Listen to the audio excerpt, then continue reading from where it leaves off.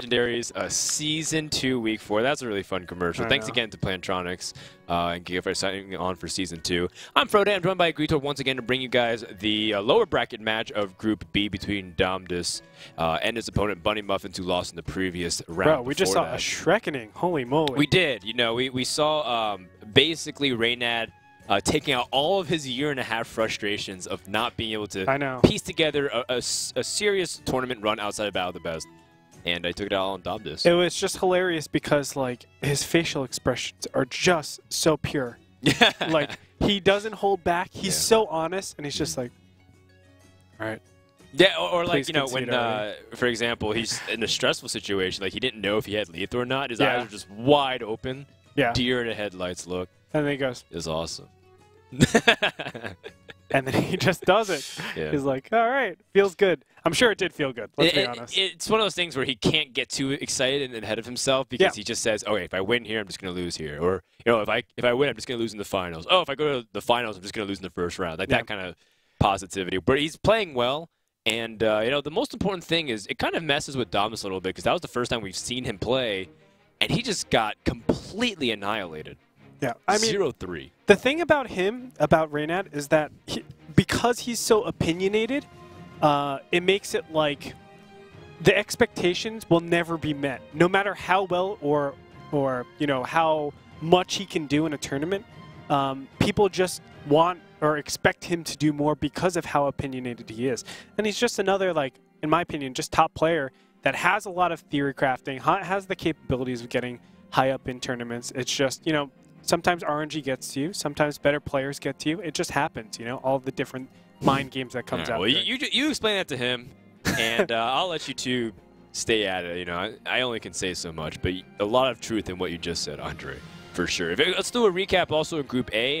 Maz is 2-0 through his group. Maz is playing excellently over his past few tournaments, qualified for the WCA, doing well in a lot of tournaments, got second at IM Katowice. And now he's here through Group A in first place. Mono Leopard Luigi's will play tomorrow in the lower bracket. And, of course, on this side, we're going to have two-way play Reynad. The winner of that goes in first place in the group. And the loser of that will face the winner of this one, BunnyMuffins versus Domdus. Interesting to note that BunnyMuffins, he did a lot of work with Tempo Storm in the past, just writing and doing content pieces. And then he went to Gfinity and qualified for that event. Got placed also in the group with Reynad. But if he gets eliminated here, it's the same exact scenario. Oh, man. BunnyMuffins lost 0-2 in groups, and Reynad went 2-0 in groups, so they didn't play each other. So Reynad's just like the block right now for BunnyMuffins. Even though they've never played. It's like really funny that they're in the same group twice, but they're not playing each other. And BunnyMuffins also got eliminated so fast. I think his total score was 1-6 or 0-6. He might be in that similar situation. So he's a great player. He's the one that has to prove a lot right now. Like well, actually, both of these guys are in a very tough situation. Like, if I'm Domdus at this point, I'm not feeling too great. I mean, I just got trounced. You know, BunnyMuffins, it was at least a little bit closer, but you know, Domdus is he needs a momentum swing like crazy because I am not feeling good at all being swept. The thing about Domdus is that I don't think he even had an opportunity to really make many mistakes. I think it was just Reynad getting into a lot of good plays that set up for his strong draws. Okay. Do you think he recognizes something like that? I mean, is that something that people are usually able to shrug off? Because, you know, we talk about it at the very top, tilt shouldn't affect you, but, you know, even the best players in poker or Hearthstone, whatever it might be, tilt is going to affect you. Whether it goes from like 100% to 80% or 100% to 50%, it still is going to affect you. The funny thing is that I think he does feel that way. I think that's how every player defaults to. It's like, I played that perfectly. He drew well. Yeah. Like, that's the normal tilt in terms of, like, God, it's Hearthstone. Of course he has those 4-card combination that I died to. In that scenario, I think he's going to be fine. I think he seems relatively, you know, mild in terms of his personality. It's not like he's super emotional compared to some of the players that we saw in the previous weeks. Sure. BunnyMuffins, in the same time, one thing is that he's really young. And he tells me, like, he just got really, really nervous at Gfinity, and he was playing uncharacteristically poor. So I'm looking for BunnyMuffins to turn this around. He's got the Hunter versus the Paladin, which can go both ways. Considering that this is mid-range Hunter, I would say this is one of the closer matches to 50-50 that we'll see all day, short of just mirrors. Okay. Is it still the same situation where, like, we have Hunter on the clock, and they really need to push out damage, and it's just Paladin basically trying to stay alive, get their heals up, whatever Yeah, they can do to it's stay. about the tension on the board.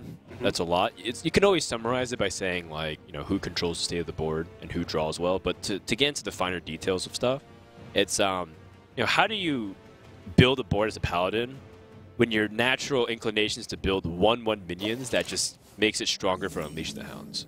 And then as it develops, like, how does Paladin convert their existing board into pressure points to win the game before Hunter has the ability to do enough damage with kill commands and hero powers? And that's where this early game start is really important. Ultimately, like, BunnyMuffins chooses to forego a turn 2 play, or sorry, a turn 1 play, so that he can coin out this bow and control the state of the board. That's how much they're both recognizing at the moment, where it's important to just grab early board control and not let it go. Yeah, definitely so. This muster battle is going to help out so much, of course. He does have the Quartermaster in for his next, or not next turn, but the turn afterwards. Sure. It just depends whether or not he can keep these on the board. He's really hoping not for Huffer. Oh, that's really bad. Because, you know, now that he got Huffer, it just goes down to the minions. Yep. Do you Aldor here? Do you consider that just to reduce the damage, and that way you don't actually have to trade out your 1/1s, and you can go for a Quartermaster at turn 5? Yeah, I mean, I even consider the Peacekeeper because it's just a 3/3 on the board. Yeah, that too. It doesn't really matter if the Peacekeeper comes down and you're trading your health as much because, you know, the fact is you're going to put out a really powerful Quartermaster the next turn. Yeah. I think I'd be slightly more in favor of the Peacekeeper than just hero powering and Zombie Chow. Yeah, I think so. The Zombie Chow, because a lot of times you are racing your opponent no matter what.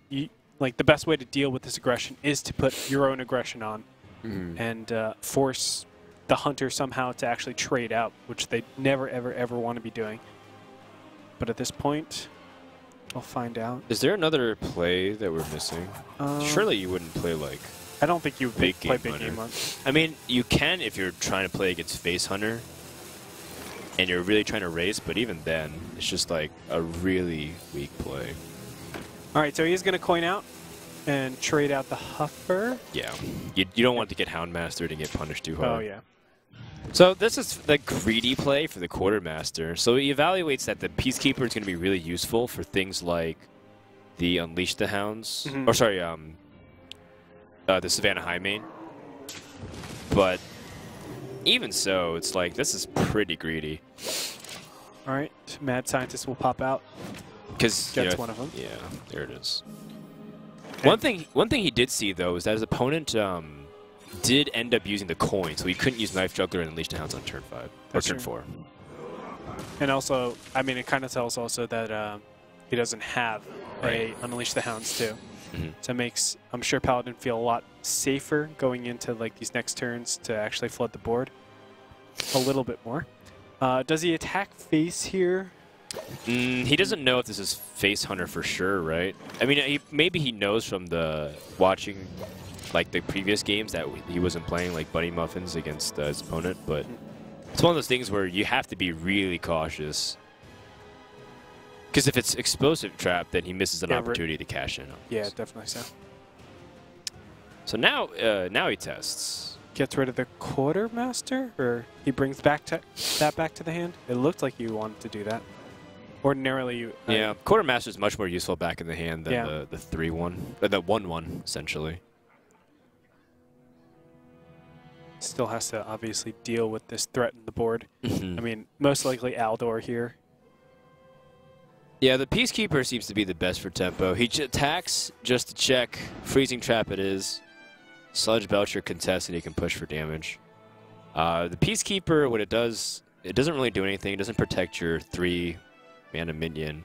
Is there a better target for the Peacekeeper? Because like it looks like he's saving it right now for something else. It could be that high main, of course. High main, yeah. Could be the boom. The high main is definitely what you wanted because the boom you have the big game hunter for. So okay. You just bring the 6 to 1. Naturally, yeah. There's the high main that gets dropped. He's going to trade out the Belcher. Right. Seems all reasonable. I'm wondering if he's going to equality consecrate here. It's definitely like the main thing that he could do. He could even just go for a consecration. Right. Well, yeah, that's true.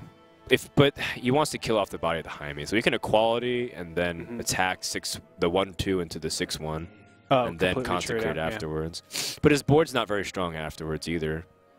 Another alternative is to play Lotheb hero power and then 3/1 into the 5/2. So then he has a 5/5. His opponent can't like get past that taunt easily, and then you can set up a better quartermaster. He's going for that equality. Okay, I personally like it just because this is where he tops out, and the only thing he can do after that is what? Dr. Boom, right? Or second high main. And he has kind of like the ways to deal with that already. Of course, with the big game hunter, you just start coining out. He still has the weapon, which is actually really important to get rid of one of the boom bots. There it is. Boom. Right, but now he's about to get more bad news that this is big game hunter Lotheb time. Oh, yeah. Trades out. Everything looks good. I mean, very clearly it feels like Paladin is just maintaining or stopping the momentum. Really good control. Yeah. This is really strong control play. This is a lot of things where like BunnyMuffin's just like a little bit upset because his opponent has all the answers, but there's a lot of room for Domdus to sequence him properly here. He could have like thrown away a lot of cards, which would have been more useful in later scenarios. But this is the case where the plays seem straightforward because of how clean they are, but that's because we know both hands. Yeah. And from here, he's just going to basically maintain control. I don't really see any way for him to drop this. Just quartermaster here is okay. You don't necessarily need to set up Choose Over Champion's a lot of damage, but just push for the win, man. Like, you've done such a good job controlling the state of the board. It's completely 100% on your opponent to have it. This is what needs to happen. BunnyMuffins needs to Hunter's marked as 5/5. Yep. And he needs a King Crush to come out from that. Oh, he's going to go for the juggle first. Okay. Just trade in the 5/1, the 1/1 first. Why wouldn't you? Oh, he wants to get the juggle off the animal companion. Yep. Okay, some kind of thing. Not King Crush, but close. Timberwolf. Hey, look, if King Crush is a 9-mana 8/8, Timberwolf's a 1-mana 1/1. It's the it kind of has a better ratio in terms of stats per mana cost, if you think about it. I mean, well, he needs an Unleash. Yeah. He needs a lot to happen, man. How many times has this quartermaster been tossed back, by the way? He could toss it back. It's true. I mean, you can... I think it's super safe to Aldor here. Aldor, True Silver. Or, let's see, Aldor. You might even want to consecrate and trade. Right. The one thing that you do keep in the back of your mind is that you're at 13 HP. So you just want to leave nothing on the board in the event that your opponent draws quick shot and kill commands. Makes sense. Just trade out everything. These Silverhand recruits, man, they're pulling in so much work, doing a good amount of damage. And that should be the lethal push here. Unfortunately, BunnyMuffins is down for the count, so that means game number 1's going towards Domdus, and BunnyMuffins once again is going to have to find a way to pick up the hunter.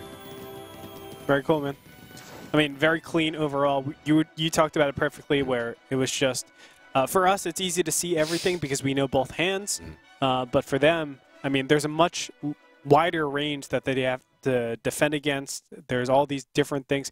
It's very interesting to see the patience from that Aldor too, because we talked about using the Aldor twice. He didn't play it all game, and he didn't play it at all. Yeah, it was one of the things where he didn't need to, because he had almost all the responses perfectly. Yeah. A lot of the things too. There's no Unleash the Hounds, for example, against the Paladin, even though he built his board. But even then, he was being really cautious not to build up too much and getting greedy and overextending onto the board. Sure. Really good play from Domdus overall. Paladin showing off why maybe he put it into his lineup.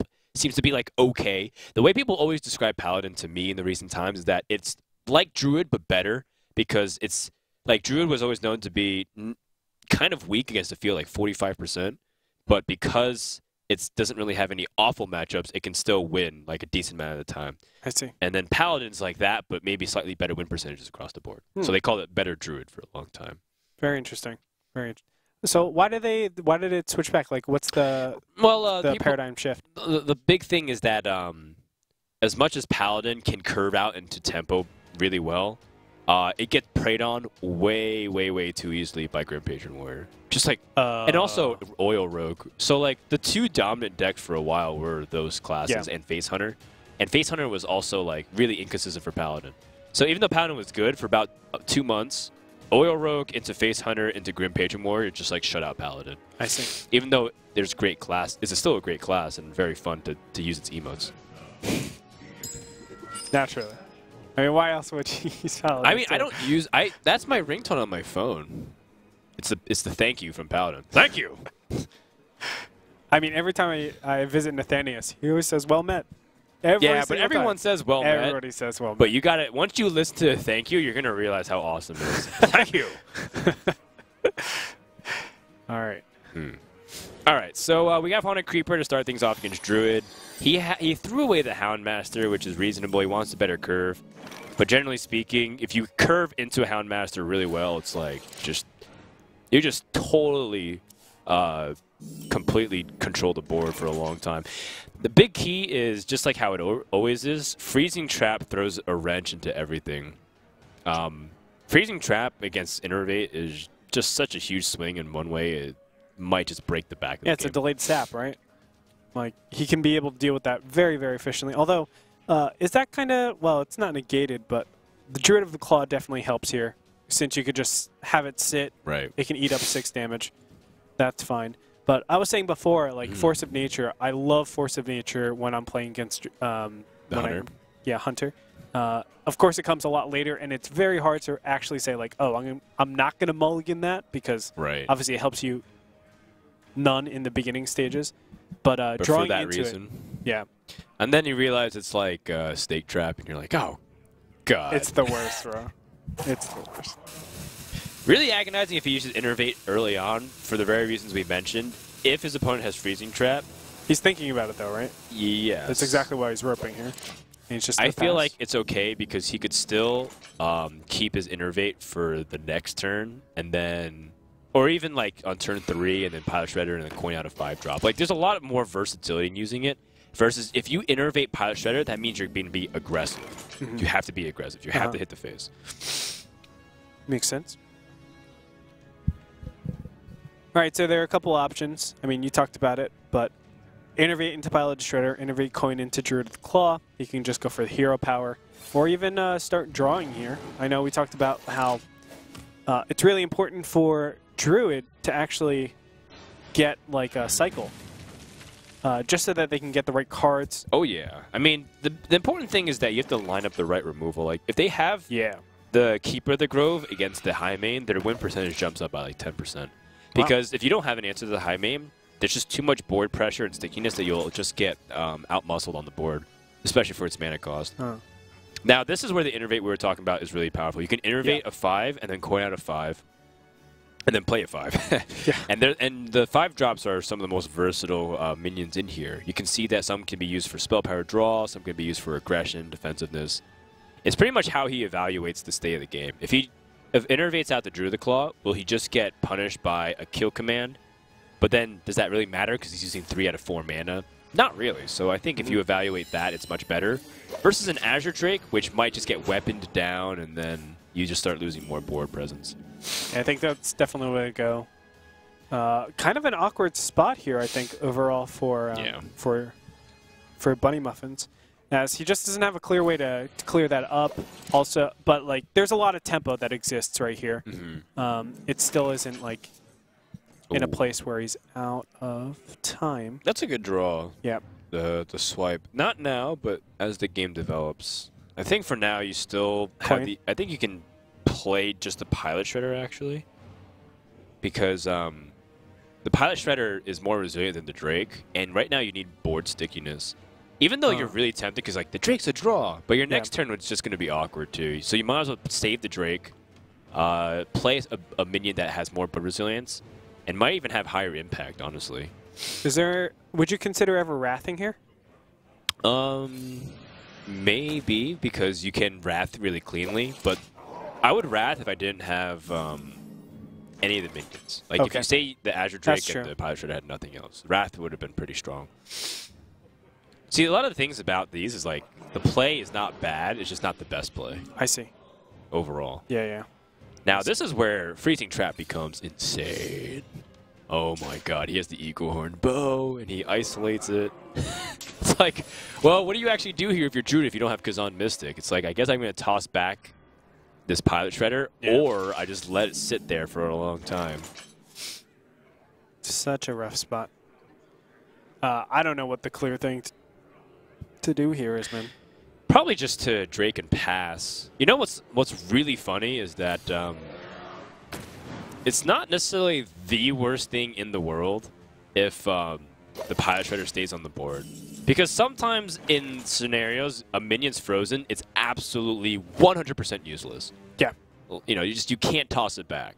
But a Pilot Shredder, in the very worst case scenario, you could wrath it, and then something comes out like a taunt that saves you. Other minions, they just sit there frozen. You can't actually do anything. Yeah, with it. very interesting. I mean, I know it's obviously it's very fringe scenario, but it's like in those cases because it's just the 2/2 taunt. That's it, and Noyotron or some healing stuff. Oh, yeah, that's you know, true. like those kinds of things. At least Pilot Shredder gives you options. You know, explosive sheep, for example, and then you like dunk your explosive sheep to do AOE. So like stuff like that. Or if he is really good, say he can control his RNG, he should wrath his own Pilot Shredder and then, I don't know, turn into Doomsayer. That's what you always wish for, right? That'd be the dream, man. The Beast, by the way. Yeah. That is hilarious. The Beast is going to hit the face, and I am going to have my Jimmies fully rustled. Oh, my God. What does he actually do here, man? Well, he could Wrath Swipe. It's not the worst thing, actually. Oh, you're right. Wrath Swipe. He still has a 3/3 Finkel on the board. I think it's not the worst, man. And do you trade out your Pilot to Shredder at that point? Or do you freeze it? It's fine. I mean, we talked about it before, or you can keep it and then let the Finkel actually... It might be time to actually coin out the Zombie Chow afterwards. Oh. Because if you coin out a Zombie Chow, then he's going to feel the incentive to trade in. And then you have the 3/3 on board to also dictate that. Although I could understand if he chose not to, because then he could play something for 7 and then coin out Scenarios on 8. And Scenarios on the board is really good. But I'd like to coin out the Zombie Chow here. It does give your opponent, though, another charge if he does go in. No, he's not going to attack. Right. You use the Zombie Chow to bait it because he wants to attack into it. So he has to choose between two tough decisions. Either use his weapon now to clear the board, or to make sure that the freezing trap does, or invest resources otherwise. And this is a lot of investment on both sides here. Wow. All right, he is going for the.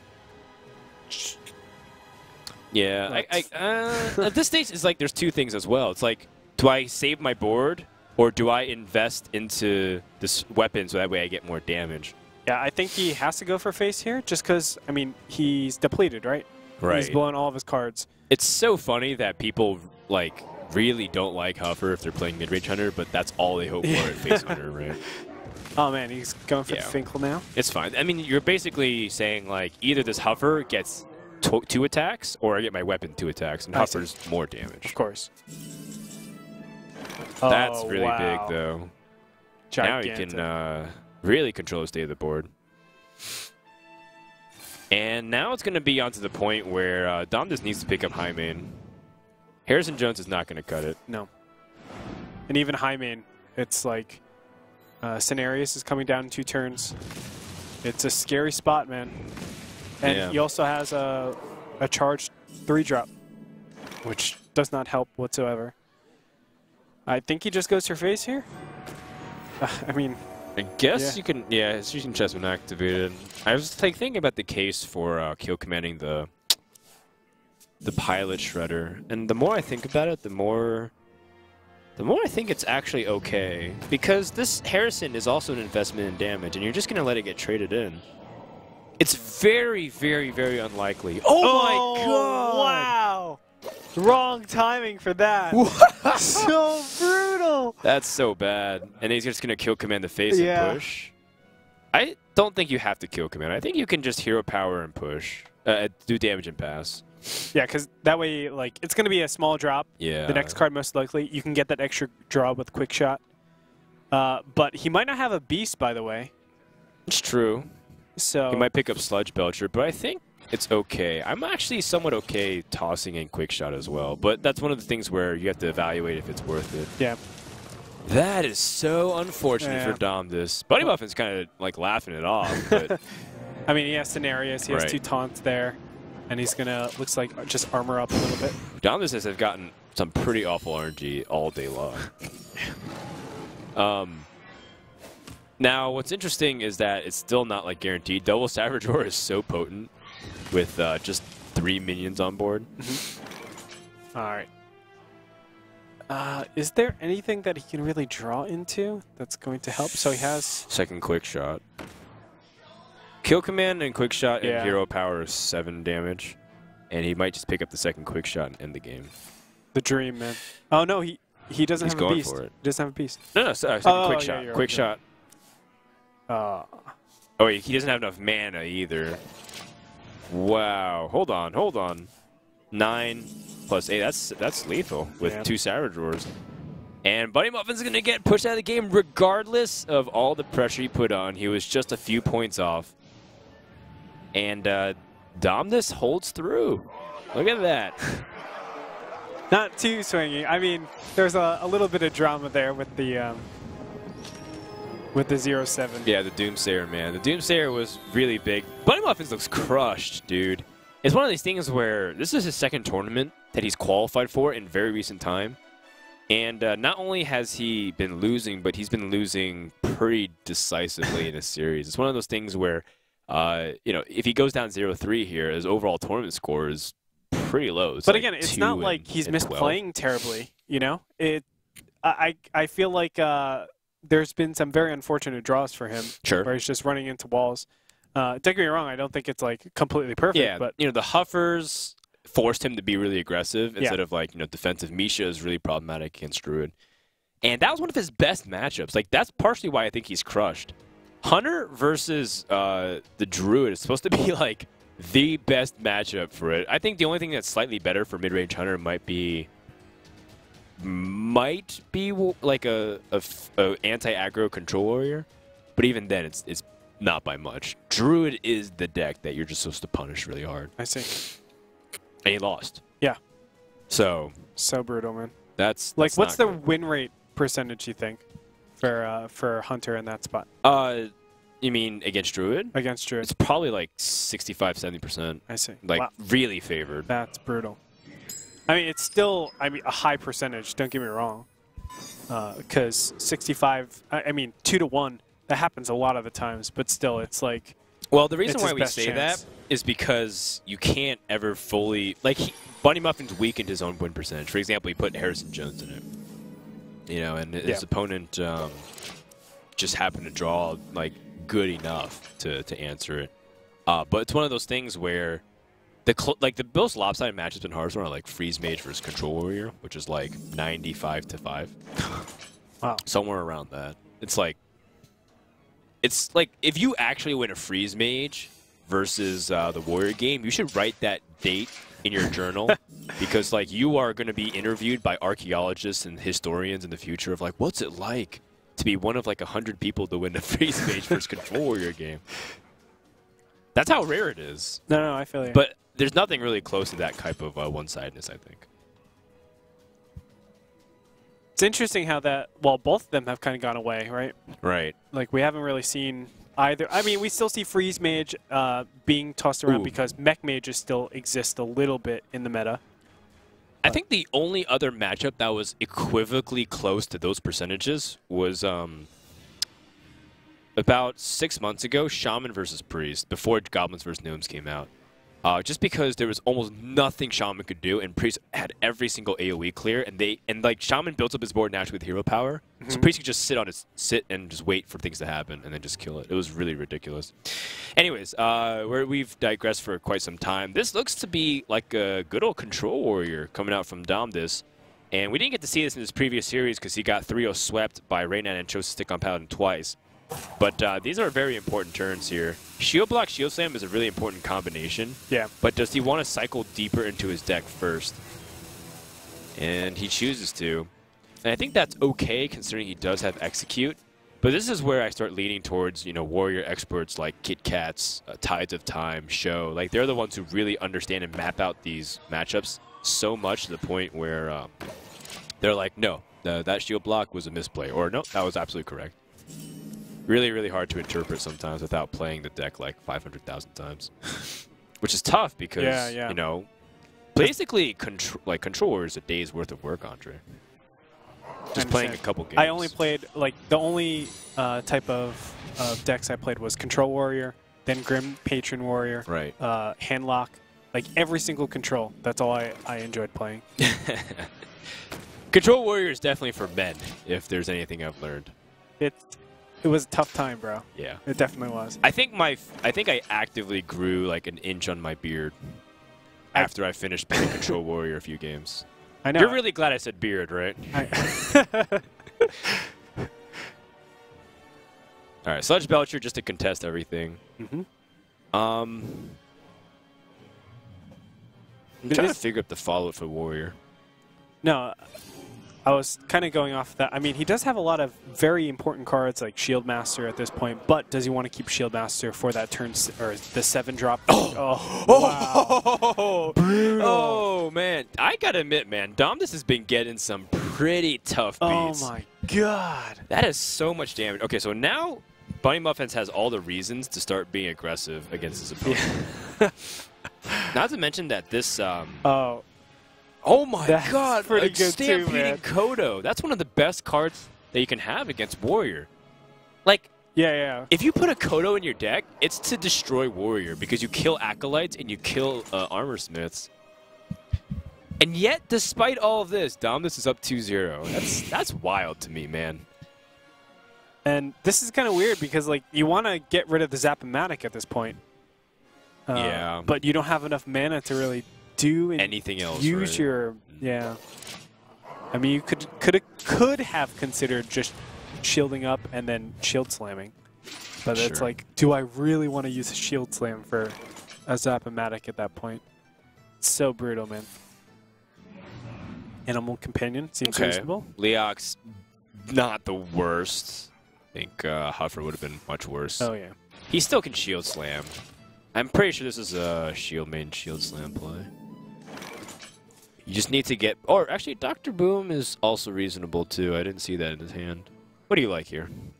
I'm playing like a Knit here. I'm going shield maiden, shield slam. Right, playing keep like, away. It's just... I'm so scared right now. I want to get my life total up. Boom is good, but like I still have other things that can activate Boom a little bit easier. And getting like stuff on the board is a lot more important. So if I'm going... Thorazane, like in turn 8, and then also shielding up, that's completely reasonable to me. And then I have an efficient way to play Boom and other stuff. Even at like turn 10, I have like Boom for 6. I can throw down my Cruel Taskmaster and go ahead and shield up or something. It's true. What if his opponent had 6 mana, so that was the turn to play the Savannah High Main. He also had coin, so that was the turn to play Dr. Boom. I think this is the best middle-of-the-road compromise, for sure. Mad Scientist. Yeah, that is a freezing trap, by the way. The freezing trap in the hand of BunnyMuffins is unplayable, meaning the secret on the field is that... Oh, it stinks to play the Kodo. Yeah. I personally think it's like one of those things where the Kodo needs to start doing damage. Yeah. And this is like the only time you'll have excess mana like this, too. Right. That's too bad. Hurts, that's one of the best cards. I know. It hurts so much. Okay. All right. And the freezing trap means that Shield Maiden... I mean, it being brought back to your hand isn't the worst thing for Warrior. It's actually not too bad because 5 armor on your 8 drops Yeah, you're absolutely correct. And it might not be an 8-drop. It might be a 7-drop, to be honest. Yeah, would you follow to the Dr. Boom, or would you drop one of the 6 drops instead of Thorson or Sylvanas? There's a lot of merit on all of these options here. Thorson makes things so much cheaper and more efficient. Like you're gaining 6 mana by doing it. Playing Sylvanas has a high impact on the board to steal something. So you can go Thorson, armor up, Shield Maiden, armor up for your next turn too. And it just yeah, you're right. Because feels it becomes 7 so good, right? Yeah. Like you're getting 9 more life throughout the 2 turns. Dr. Boom is also pretty impactful. Dr. Doom is impactful. Dr. Doom. So let's see People what don't know, but Greetorp's a really good Marvel vs. Capcom player. I'm not really good. I used to be okay. He's a good player. I love the game. He actually beat Filipino champ. And Justin Wong. And Clockwork. 1v2. Yeah. It was so easy then. Thorson is the best play because we know that there's Freezing Trap in the hand, so if Sylvanas came down, it's really difficult to actually make her impact. To activate her, yeah. This is like putting pressure onto their opponent, so this is a great choice by Domdus. You know, you could Cruel Taskmaster and then execute your own Sylvanas, Frodo. Oh, I haven't even thought about that possibility. Nobody's thought of that. I'm proud of you, Greetorp. You're caught up on all the memes in Hearthstone. Nice meme. Thanks for Freezing Trap again, but it's like we said, is he really sad about keeping Thorson just sitting there? I don't think so, man. A lot of damage being tossed out here. But you have a lot of good value turns coming up here. I mean, you're going to gain, you could gain 7 more life here. Oh, gosh. Yeah, you also might just execute. Like, you play Cool Taskmaster, execute, and Dr. Boom, and armor up. Yeah. That's completely reasonable, too. I would have to imagine that this was also a backup plan in case he played like a big minion like Dr. Boom himself. You play Cool Task, execute, Dr. Boom, armor up. You go up to 12 health.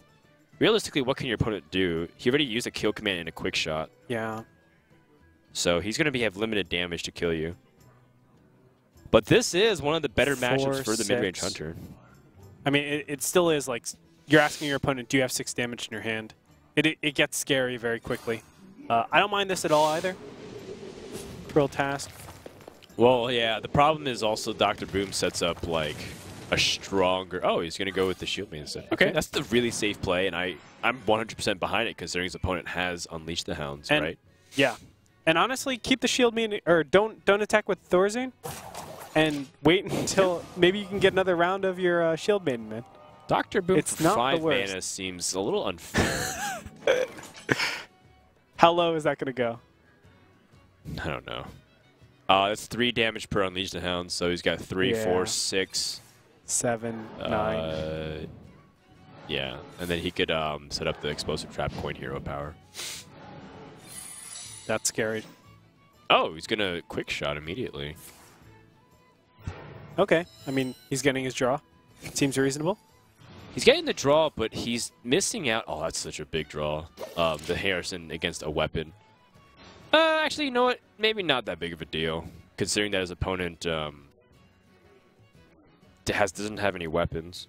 Yeah. At all. Ooh. I don't know, man. I don't know what the right play is here. Do we still get rid of the Shield Maiden, or bring back the Shield Maiden? Start trading out the... I mean, you're trying to hang on. Yeah, I think bouncing the Shield Maiden is all right here. Shield Maiden, check out the Cruel Task, armor up. Right. You're getting 7. You're at 12. You can remove 3 creatures. So they have 4 plus hero power on board. So it's 6 damage. Okay, it's not the worst. You have 6 health left. Yeah, I like that better than just armoring up and then Cool Task. I mean, he used both of his Unleash the Hounds, so you don't have to worry about Boom anymore. But ideally, I think survival is the key here. All right, so denied once again by the Freezing Trap. And he did target the Haunted Creeper. Just in case it was Snake Trap, I think. Oh, okay. Oh, yeah, makes sense. It doesn't really matter. Yeah. If it was Snake Trap, it would have been the same result. Yep. So you want to kill off this 1/1 because if it was, then you just spawn only one spider. Okay. I was Instead of two. actually thinking of not doing it because it still has that extra point of Right. damage on the field. No, you're right. But it's like he's not going to die to that anyways. The 2 damage versus 3 damage is the same either way. I see. All right. So threatens 7 points of damage, a 4-drop Dr. Boom. It's like such the dream. Wow, that complicates things. Yes. Although I do want to say that if his opponent draws into... I wanted to say Alex Straza, but I guess it doesn't matter. If his opponent drew Alex Straza, would he die? And that's not the case. Oh. Something you have to always consider. Yeah. Man, the Hunter putting on the pressure. Can he withstand it? Oh my god, no way! That's crazy. Frodan, I think you're some sort of like sick genius savant right now. Dude, you haven't even touched the surface. Some of the crazy predictions calls, that I even just like threw out there for fun that end up happening, man. I've had to, you know, throw my headset out a few times. So if you Alex Straza yourself, because you can't kill him this turn, can you? No. No. You can silence the high main, suicide the Shield Maiden in, attack everything, and then and then basically win. Yeah. Because now you have a 2-mana Sylvanas, a 3-mana Dr. Boom. Oh my god. That was ridiculous. BunnyMuffins is going to be so crushed. God. That's just like, that's the nail in the coffin. What can you do? And this Harrison Jones is sitting so useless. There's no weapons. Domdus is clapping because he's going to day 2 unless BunnyMuffins pulls out a Deathwing. High main pops out. Not going to be enough. Wow. So brutal, man. I cannot believe this. This board is going to get unreal so fast, but that's it doesn't funny really because matter. like who plays Owl in a warrior deck now? I mean that's because it's anti-aggro, like you were mentioning, and it just happens to go long enough where the density of draws for the warrior are just so high. I mean, if it was not Alex Straza, it was like Gromash or something like high impact, But Alex Straza was definitely the best. Man, this is the dream. He could get rid of his whole hand if he wanted to. Obviously, it wouldn't be the best. But he could play Boom, Sylvanas, and Armor Up and still have extra mana. Well, he could Sylvanas Brawl and steal the high main. Oh, that's true. And, remove his opponent's any ability to do anything. But that's just, super extreme. Just play the Acolyte. Choke your opponent out. Sure. I say you trade and then just play Dr. Boom. Yeah. Completely choke your opponent out. There's nothing really... You're not trying to race your opponent. And just keep armoring. Just make... Well, you'll always have enough for armor. This is completely fine. Yeah, BunnyMuffin's shaking his head. Yeah, he is so sad. The only caveat to this play is that, everything becomes super weak to explosive traps, so you're actually not doing that much damage. But, hey, he's in such good position. I mean, there's a high chance BunnyMuffins might concede the next turn or two. I don't even think Dr. Boom will do anything, man. He shoves out Dr. Boom, and he's just going to trade Alex Straza, basically everything that would die to your explosive trap. He's trying so hard not to tilt and focus on the possibility of winning the game. And I've seen the craziest Dr. Boom RNGs, but I don't even think that's going to pull him out here. I don't think so. I mean, he could... He's going to steal his Dr. Boom, right? Oh, yeah. Wait. Let me see. I guess he's just going to trade it in. Okay. Yeah, that's fine. Use the Acolyte to draw a card. Man, it's just like he's suffocating him. Well, this is basically the point where he's just ground and pounding, right? And BunnyMuffins is holding the head. And Herb Dean is still not doing anything as usual. Stop the fight, man, it's over. And he's like, no, he's got a chance. He's holding his hand up. It's like, no, dude, it's over. All right. He's going to draw a lot of cards. I think the only thing that would completely seal away is an Armorsmith draw before this explosive trap. But, why ask for the world when you already have, the entire ocean? Oh, it's Gromash, too. Yeah, that's lethal for next turn, Yep. right? Because he's just going to be able to put too much damage on. And there's no weapons. Can you believe it? This entire game, BunnyMuffins has rage quit the Skype call, but I don't blame him, man. What a tough series to swallow, considering that BunnyMuffins had a lot of good RNG happen. Yeah, man. that's like soul-wrenching, man. Like, because he felt he was so close to winning that game.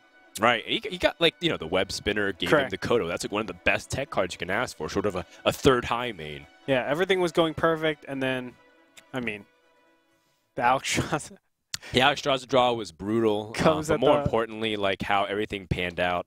And BunnyMuffins goes out 0-3 in the group stages, and that's one of the tough things too, because you watch these broadcasts and you're like, wow, BunnyMuffins, he's not that great of a tournament player because he keeps getting eliminated. It's like, well, he actually went through like a ton of qualifiers and hours played to get to this point, beating so many people. And then you get to the stage where you finally start getting attention and, you know, tens of thousands of people are watching you, and you just get kind of, you know, embarrassed in a way. And that's just, that's not the way you want to be presented after all your hard investment of work. I mean, he still does get a consolation, of course, $200 going to all these guys that have been able to qualify for the Legendary Series and, of course, invited.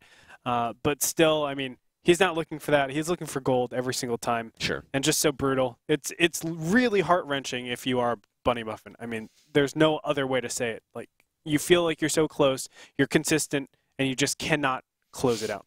But the moment does belong to Domdus, as he has won 3-0, returning the favor that was just given to him by Reynad, which teaches us all important lessons that that's why you don't bully people, because then they bully others. That's right. That's right. So let's take a look at the Redemption Tournament. BunnyMuffins will get another chance in the 7-player brackets next week. So that's right. All of his hard work, he'll still get one more opportunity. May 14th to 17th. Best of 5 conquest format. All of the runner-ups 2nd through 8th place throughout the 4 weeks will be making a return for a chance to win the Season 2 LAN final spot. June 5th to 7th, LAN. Make sure to tune in. It's going to be broadcasted, once again, twitch.tv/ESL_Hearthstone. Thanks so much for everyone who's been tuning in to watch. We have one more final match. We have the winner's match. It's Tuet versus Reynad. That's going to be brought to you by Greedtorp and TJ. I'm done. It's been such a pleasure, buddy. Dan. And we'll do some more tomorrow as well.